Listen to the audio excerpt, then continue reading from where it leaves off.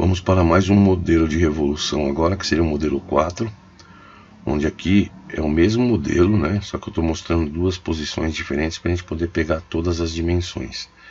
Observa que aqui ele tem um determinado diâmetro, que é 11, e do outro lado ele tem um outro diâmetro que é 17. Então ele está formando o que aqui? Ele forma um cone. Então como se fosse uma transição isso daqui. E além disso ele tem um furo. Como que a gente vai ter que fazer isso daí? Então só acompanhar aqui, depois a gente vai gerar também as vistas no desenho.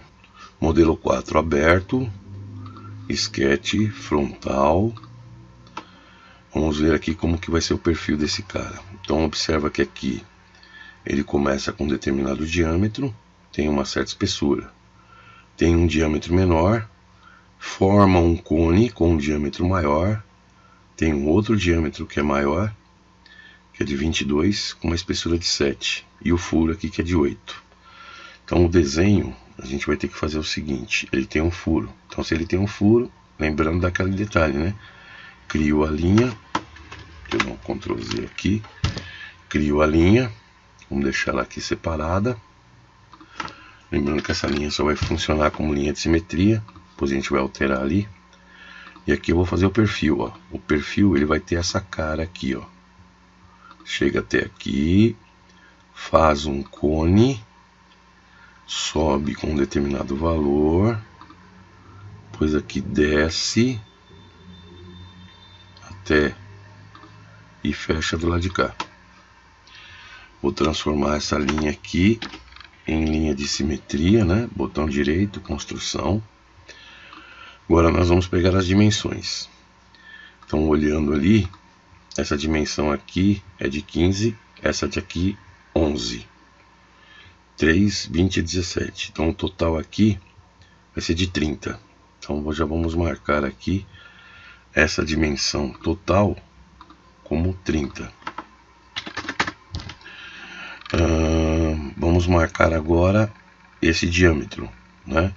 Então daqui até aqui ele vai ter no diâmetro 15. Então ele vai ter que trabalhar com 7,5. Então aqui vai ser 7,5. Esse furo ele tem o valor ali. Opa, tá pegando um ângulo, não é ângulo que eu quero. Esse furo aqui, vamos puxar essa cota para cá. Tá pegando um ângulo de novo. Vou pegar aqui, daqui até aqui. Ué, por que tá buscando essa coisa doida aqui? Vamos puxar esse cara para baixo, que é melhor. A gente não vai ficar se perdendo aí. Linha, linha. Oxi.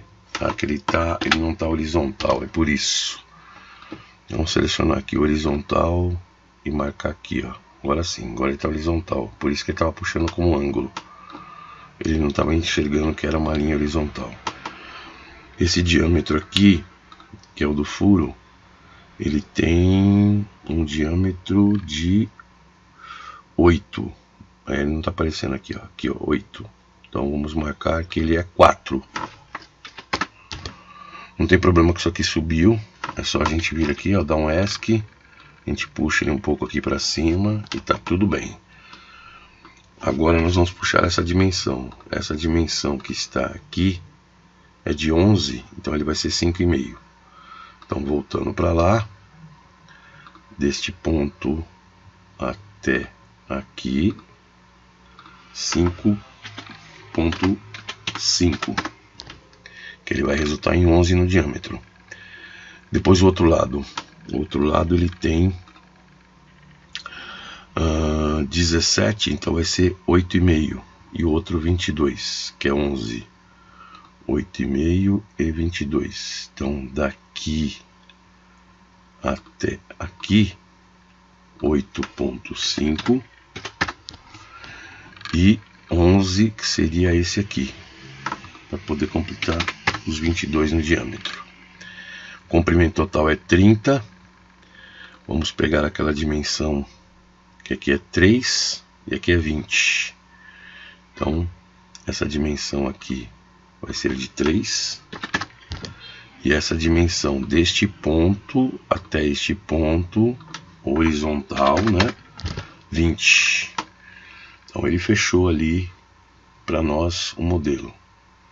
Vamos finalizar o sketch, girar aqui, posicionar com revolução, seleciono o perfil, eixo de revolução, seleciono o eixo de revolução e ele fez ali para nós o perfil, que acaba se tornando o quê? Um perfil cônico, né? Então o que a gente tem que fazer agora é gerar o modelo no desenho, né, nas vistas. Então eu vou vir aqui, eu vou criar um desenho, como eu já venho fazendo nos outros vídeos também. Vou selecionar ali um A4, ele vai dar uma sugestão para nós em termos de escala, quando a gente selecionar o modelo, né? Então seleciona o modelo e já vai dar uma sugestão de escala. Então ele está falando que vai ser uma escala 2:1, uma escala de ampliação. Vou clicar aqui, vou gerar outra vista aqui e vou puxar a perspectiva para cá. Então ele gerou a perspectiva. Deixa eu só ver se ele gera uma outra aqui, ó. Essa aqui acho que fica melhor ao invés dessa. Você pode escolher qual perspectiva você quer, né? A posição que você quer da perspectiva. Então vou pegar essa aqui, que essa aqui ficou melhor para poder visualizar.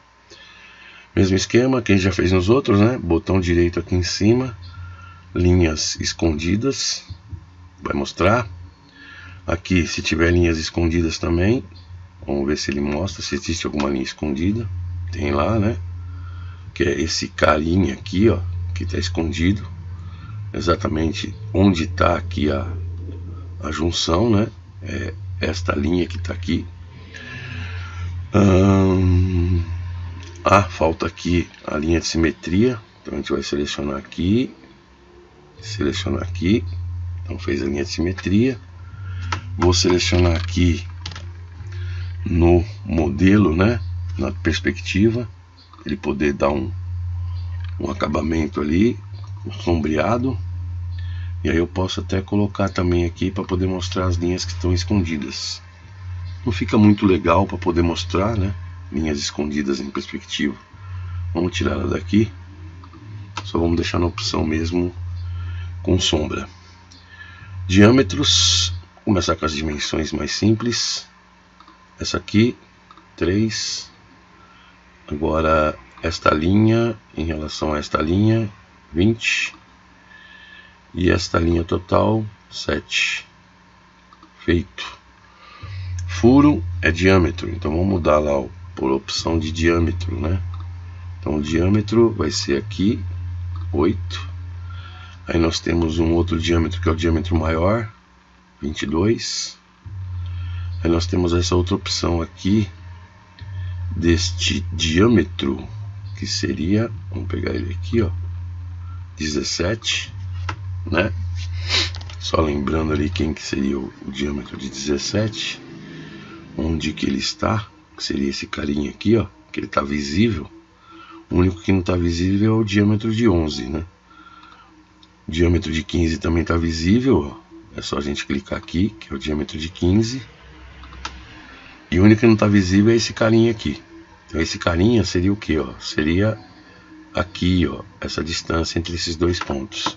Então o que a gente faz? Muda aqui para Dimension, seleciona esse ponto, seleciona esse outro ponto e puxa ele para cá. Aí ele fica ali com o diâmetro, seria diâmetro de 11, né? Só para a gente poder ter referência e saber aqui que é diâmetro. Quem olha para o desenho já sabe que é um diâmetro também. Então tá aí feito também o modelo 4 usando revolução, que é a ideia do que? A ideia da transição, a ideia do cone, que pode ser feito também através de um outro método, que a gente vai ver logo adiante. Se gostou do vídeo, deixa o seu like, faz a inscrição no canal, se quiser tornar-se membro, link na descrição e no primeiro comentário fixado. Até o próximo vídeo.